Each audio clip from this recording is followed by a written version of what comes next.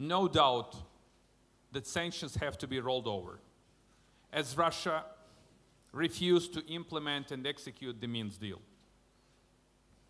What we need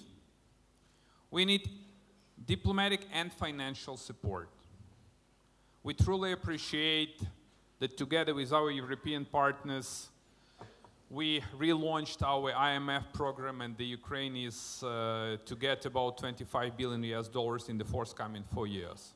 But the thing is that the gap is $25 billion more. And I always insist that too much depends on the fiscal and economic stability in Ukraine, as Russia will definitely change its tactics. This is a new type of war, and I would name this war as a hybrid proxy war. And no one has any idea how to fight in this war. So it means that Putin will do everything to escalate the situation in Ukraine using all tools and means. The first one is military, what he has already done. The second one is economic, what he already did.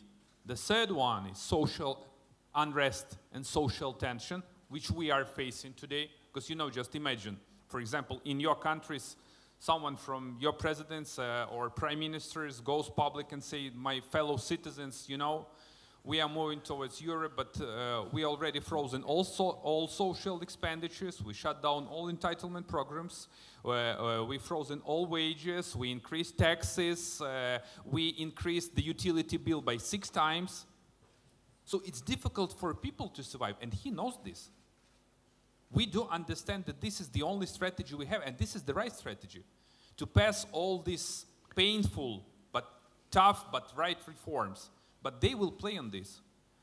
And last but not least is that Russia will try to trigger the political conflict in Ukraine, or political tension.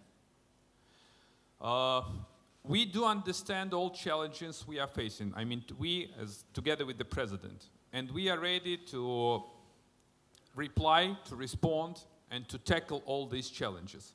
But we need the support of the globe. We need the support of the free world. Please do not go back to business as usual with Russia.